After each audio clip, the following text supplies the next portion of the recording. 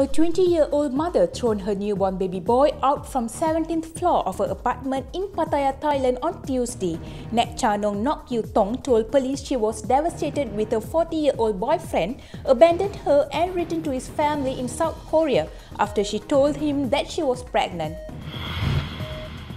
The Qatar Airways was forced to make an emergency landing after a woman found out the husband was cheating on her while in the flight recently. The flight from Doha to Bali, Indonesia had to divert to Chennai after a fight ensued from the couple.